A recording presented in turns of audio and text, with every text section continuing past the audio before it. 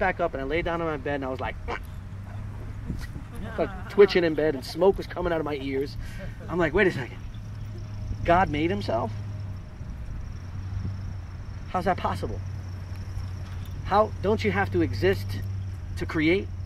Right? Existence presupposes all action. That was the first time I encountered a paradox. I didn't know the word paradox, but I knew I'd hit this intellectual loop. And it took me many, many years after before it started to make some sense to me. But that was the beginning of my spiritual path, because I knew there was something real about my existence, and I knew there was something unreal about my existence. And I was trying so desperately to reconcile the two. At a very young age, I started seeing 1111s. And that's what Steve's group is called, Whitelight 1111. And I think there are people here who've also seen those numbers, 11s, 22s, 33s. Now, before the onset of the computer, unless you had really spiritual people around you who were in the know, you were in the dark. So it became a family joke. Oh, Eric, you're waking up, it's 11:11. You know, my dorm room was 11. My birthday is 22. And it was throughout my whole life that I saw this. And then it was finally decades later where I started meeting people like Steve and meeting other spiritualists. And they started saying, no, 1111 is a sacred number. And it's a reminder, it's a wake-up call so that you can reclaim who you really are.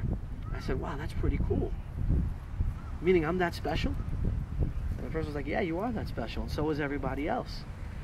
The 1111 was also an opportunity for me to start serving. Because ultimately the gifts that we've been given are meant for others.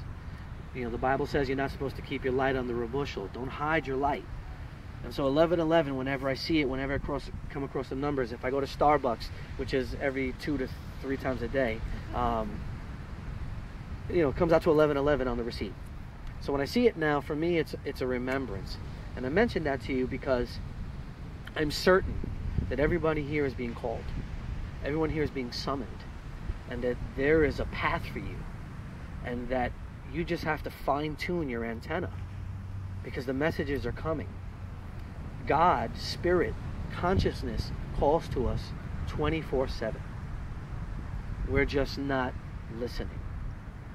And so one of the first things I wanted was for you guys to start thinking, what are the messages I'm getting? Are you getting messages from loved ones that have passed? We have Brother Vito here, who's a medium. And, you know, he's got a lot more experience in that field, but these things happen. The subtle realm is always trying to communicate with us.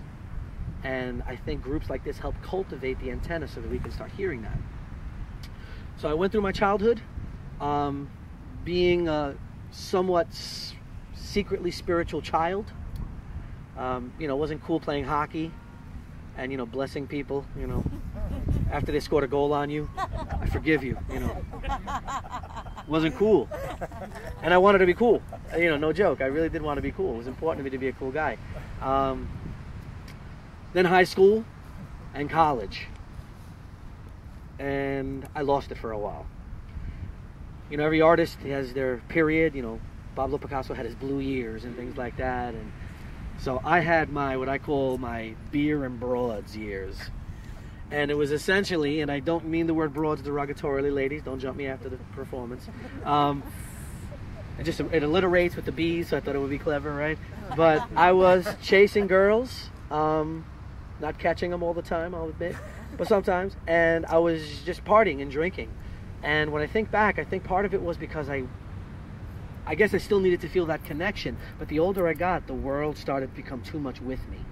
And I felt inadequate, and I felt awkward, believing what I believed and feeling what I felt, but with no foundation upon which to base it.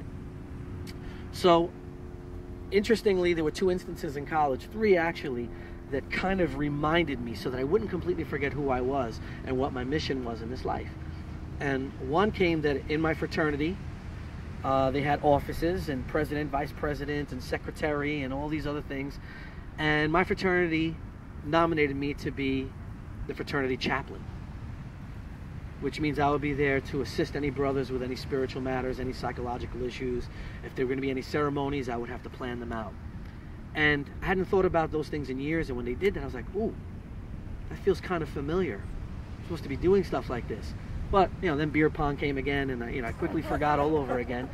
And then there was an instance where I came home late one night to my apartment in college and had lots and lots of drinks and was 3 sheets to the wind. And I went and I turned on the TV, and it was December, and I was feeling melancholy. I was feeling a little bit lost without saying those words. And I put it on the TV, and there is It's a Wonderful Life. And I wonder how many of you have seen It's a Wonderful Life. If you haven't seen It's a Wonderful Life, don't watch it before Thanksgiving. You can watch it from Thanksgiving to Christmas. After that, don't do it. It's not right. It's sacrilege. Okay? You gotta wait until after Thanksgiving. That's Christmas season. But if you watch It's a Wonderful Life, it's really a beautiful story about sacrifice and about living for others. And that the wealthiest person in the world is the one who has the most love in their hearts and who shares it with others. And I remember breaking down. Thank God I was alone in my apartment, because I just let the waterworks go, and I had no idea why I was crying, except that I felt connected again. I felt alive for one more second, and then of course forgot. So now, years later, I'm in a friend's apartment. I had just started teaching. This is my 23rd year teaching in Central Islip High School. I just started teaching, and I'm in my friend's room, and he's got a little book on a makeshift table. It was like a milk crate, right? Like a college dorm. And he has a book on it, and it's one of those little books you find in Barnes & Noble that is on a little spinning shelf, and they're little tiny travel books. And it was called The Little Zen Companion. And what it was a book filled with quotes, paradoxes, koans, which are like kind of Buddhist riddles, and they're meant to exercise the brain and to enlighten the spirit. So I picked it up, and I started looking at it. I was like, whoa. Ding, bell went off. Turned the page, read another one. Bing, another bell went off. I was like, oh my God. I was like, bro, what is this? He's like, word. I was like, yeah, word, bro. I said, this is amazing. He goes, you think that's something? So he goes and he gets a tape cassette. It was a tape cassette back in the day. He puts it in, pushes play, and there is, for the first time I heard Deepak Chopra's voice reciting chapters from the Bhagavad Gita. And the Bhagavad Gita is a perennial book of wisdom from India. It's a book of meditation. It's a book that Albert Einstein read regularly, great mind of his own. And Einstein himself said that this book was the highest region of thought he'd ever entered. And that in 100 years, perhaps, quantum physics would begin to scratch the surface of what this book had already exercised and disposed of. I've read the book hundreds of times. It's still way beyond me. I get snippets, and it's short. At the center, I was able to do a 3-week program teaching it. We're going to run it again at some point. But that was the changing point of my life.